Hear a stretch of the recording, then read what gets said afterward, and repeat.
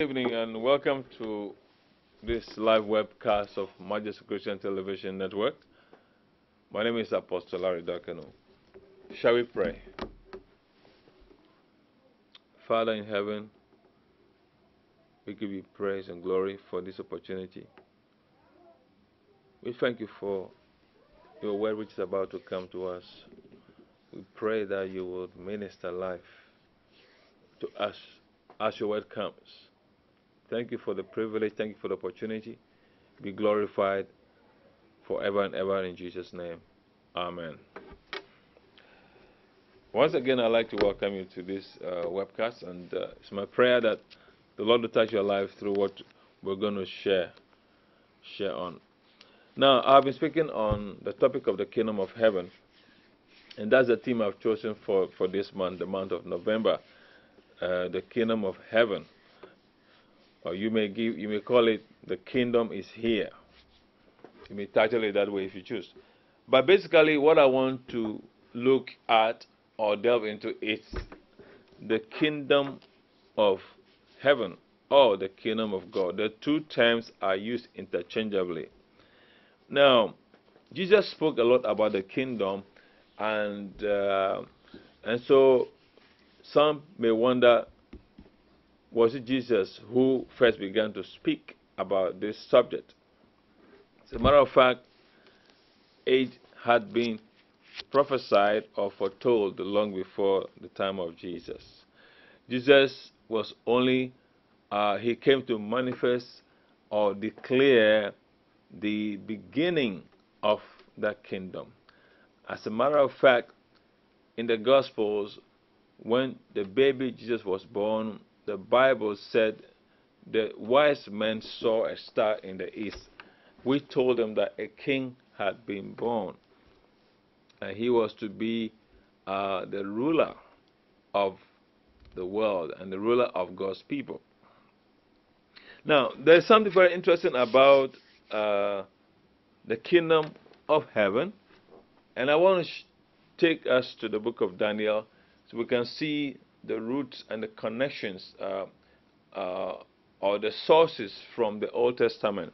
Now, why I'm looking at this is for us to be able to put things in perspective and to be aware of the times we're living in and then to be aware of the requirements of the times upon us.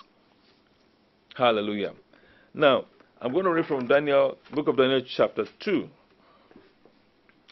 And from the verse 31, I'm going to read. But up to this time, if you know, the king Nebuchadnezzar, the king of Babylon, had a dream, a certain dream, and he required of his magicians and astrologers to interpret the dream. As a matter of fact, he not only required of them to interpret the dream, he wanted them to tell him the content of the dream, and after that, interpret it.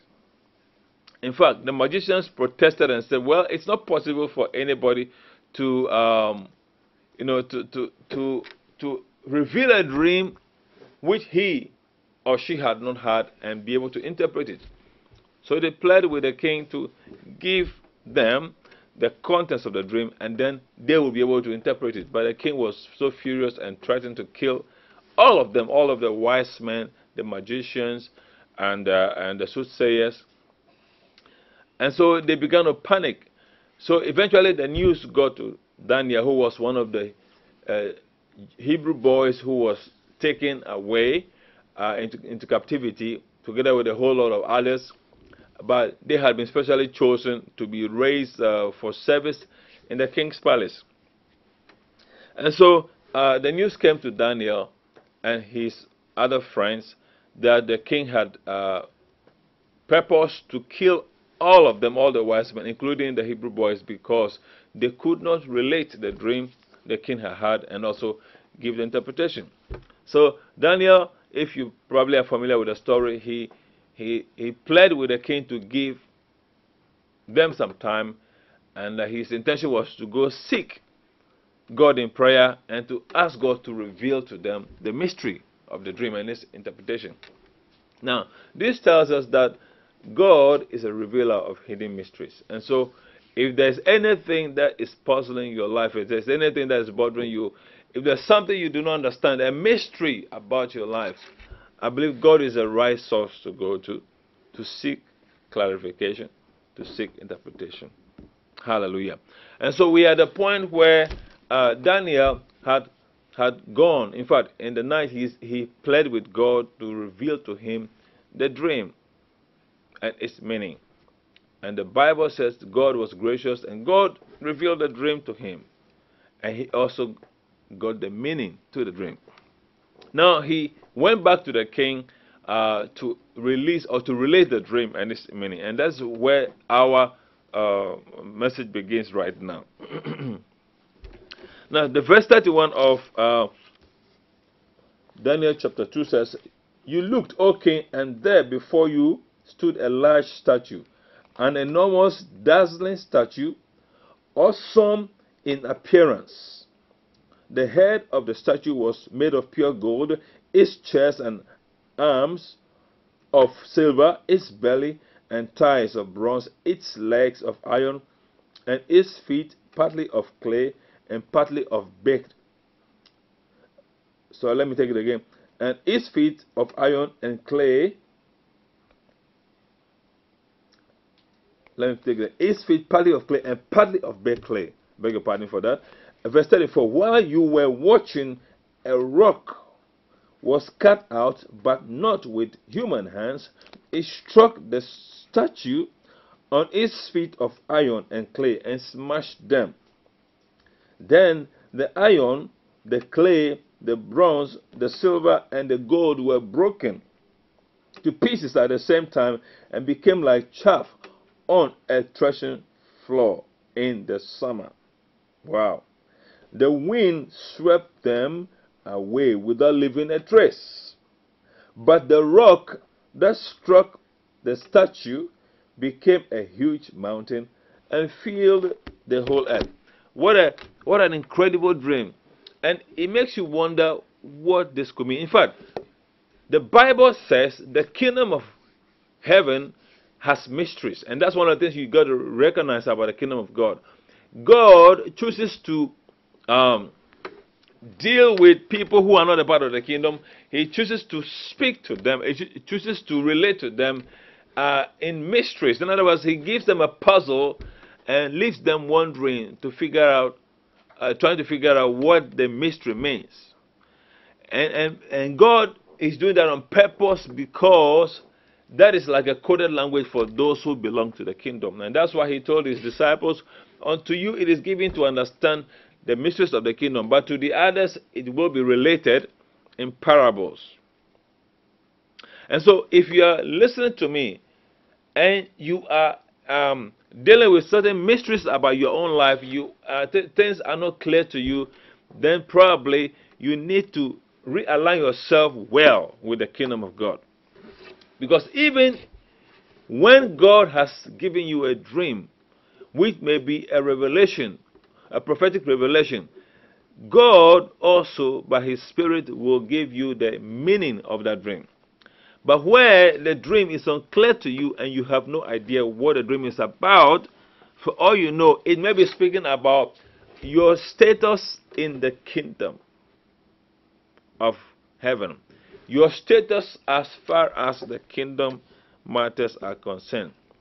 Is your heart united with the kingdom? Are you truly connected with the kingdom of heaven? Because if God is speaking to you in parables and you have no idea what the parables mean, what the symbols mean, what exactly the message is about, then you got to question a few things about your spiritual standing. The Bible says God speaks the tongues.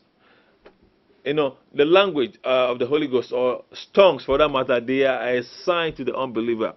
But to us who are in the church, they are meant to edify and to build us up. And that is why when we speak in tongues, there must be of necessity an interpretation so that whoever is hearing can also be edified. So here, God has given this hidden king a powerful dream. A dream of enormous proportions and magnitude. A dream which was going to impact generations way beyond himself. And here the man was puzzled. He could not understand what it meant. He knew there was a powerful message, but he didn't have any clue. But he sought to understand the meaning of the dream. Are you seeking to understand the meaning of puzzles and issues that are playing out in your life? Are you seeking to know? If you seek the Lord, He will give you the meaning. Praise the Lord. Now, so this king eventually got Daniel to agree to interpret the dream. And let's see how Daniel interpreted it. Now, first of all, just to go over the dream, there was a huge statue. The head was of gold, and the chest and arms were of silver, and then the belly to the thigh were made of bronze, and then the legs were of iron, and then the feet were a mixture of iron and clay. And then the Bible continues to say that in the dream a stone was cut without human hands, and that stone was held at the feet of that huge statue, and everything came crashing down. And in fact, it was also broken to pieces in one time, that and a mighty wind came and swept everything off. The stone which hit that statue and crushed or crumbled it, that stone became magnified and became a huge mountain which filled the whole earth. A very impressive and powerful dream. What is God saying with this dream? In fact, what God is saying about this dream affects you and I today. It is dangerous to live in this world without any perspective for the things of God or for the kingdom of God. In fact, anybody who does not enter the kingdom will be excluded, because the kingdom which God has set up is a kingdom which requires us to make an effort to enter and to remain in the kingdom. Praise the Lord. Jesus made a statement some time ago. He said that people were going to come from the east and the west, and they will enter into the kingdom. And whilst the children of the kingdom, those for whom it is meant, will be thrust out. It's a very serious statement. So it means that those who claim to be in the kingdom and they are not abiding by the principles and the tenets of the kingdom, they can lose their status. Hallelujah. Now, let's look further at the kingdom, the meaning of the dream. So Daniel now gave the interpretation. He says, this is the dream, and now we will interpret it to the king. You, O king, are the King of kings. The God of heaven has given you dominion and power and might and glory. In your hands he has placed mankind and the beasts of the field and the birds of the air. Wherever they live, he has made you ruler over them all. You are the head of gold. Now, it is interesting to notice that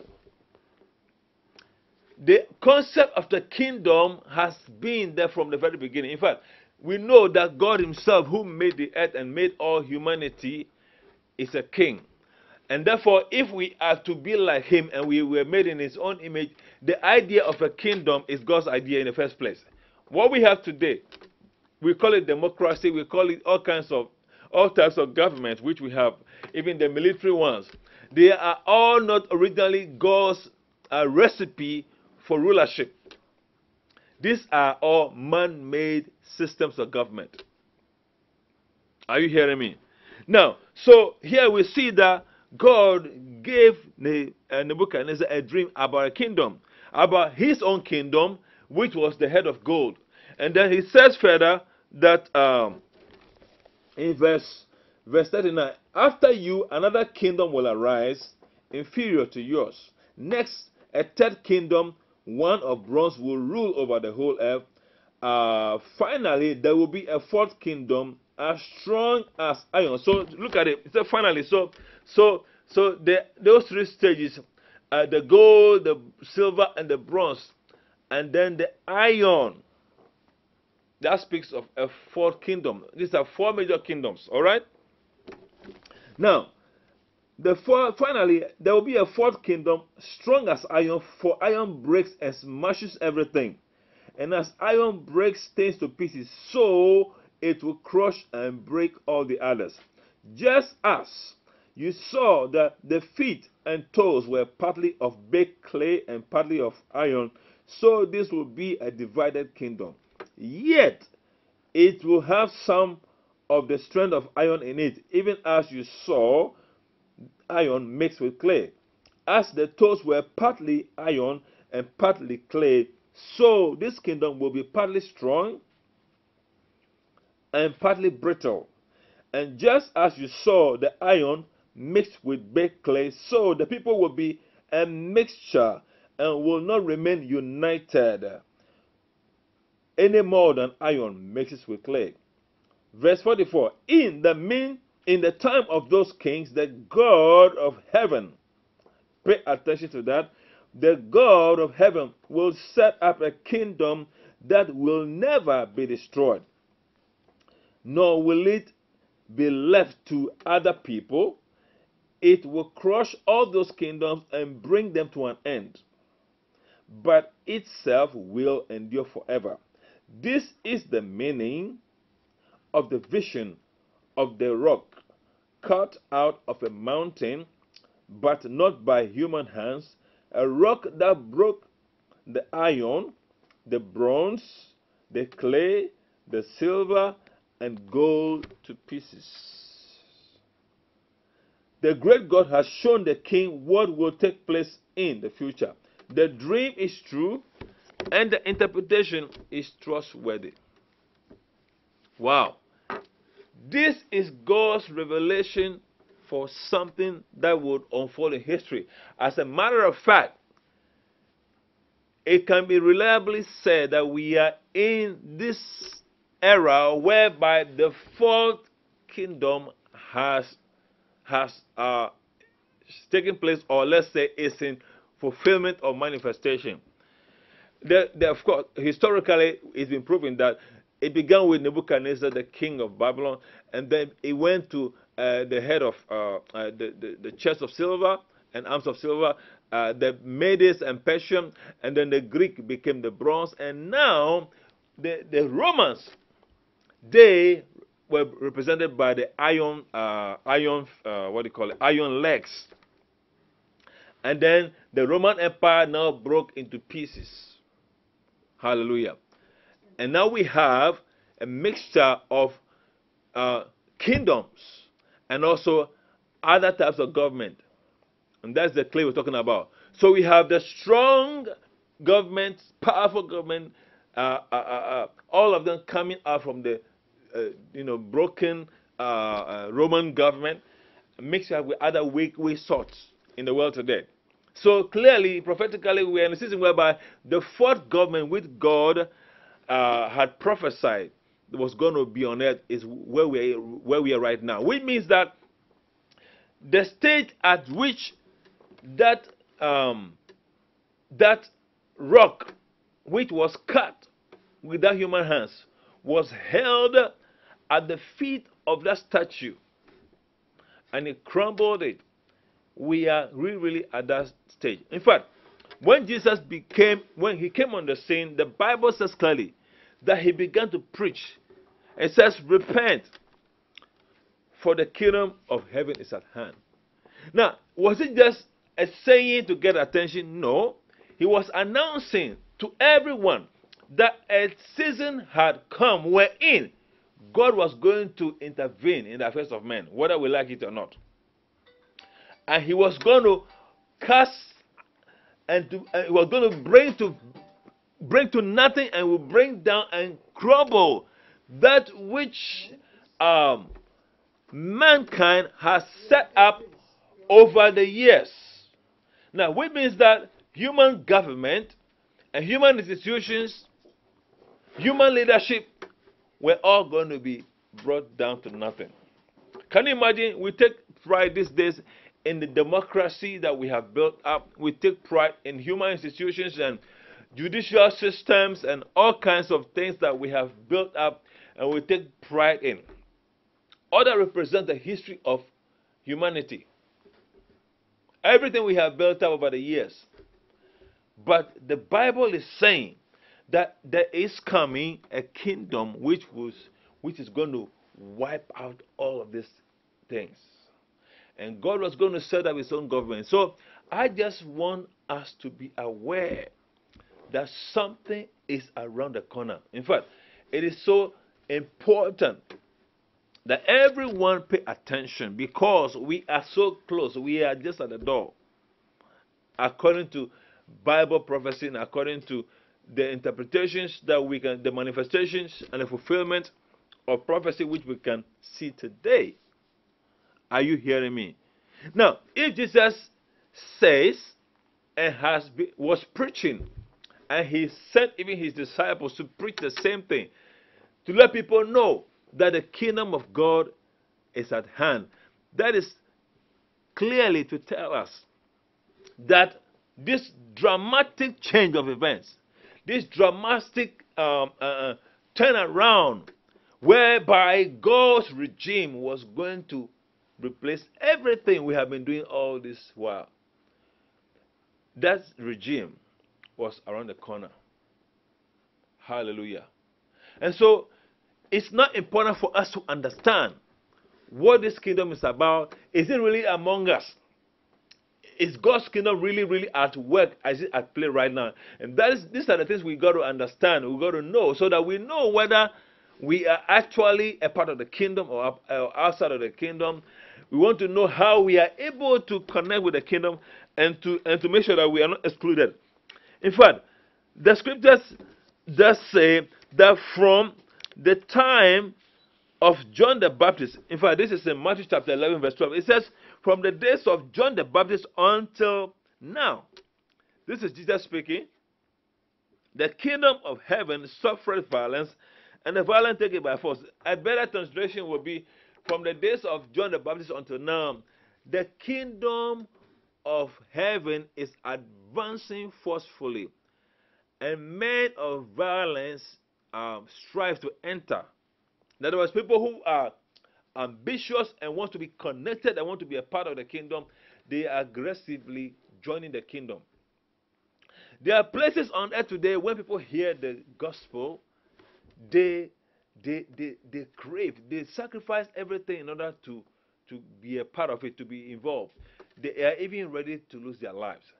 But most of us today who receive the gospel on a silver platter, we treat it lightly.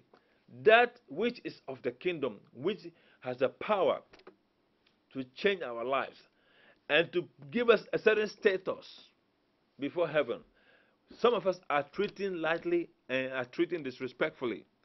I cannot believe and I cannot imagine that some people who even call themselves pastors and ministers cannot be honest one little bit. It's so shameful that we cannot be truthful. It's so disgusting that we cannot act in accordance with what we are preaching. And these are some of the things you find about the kingdom.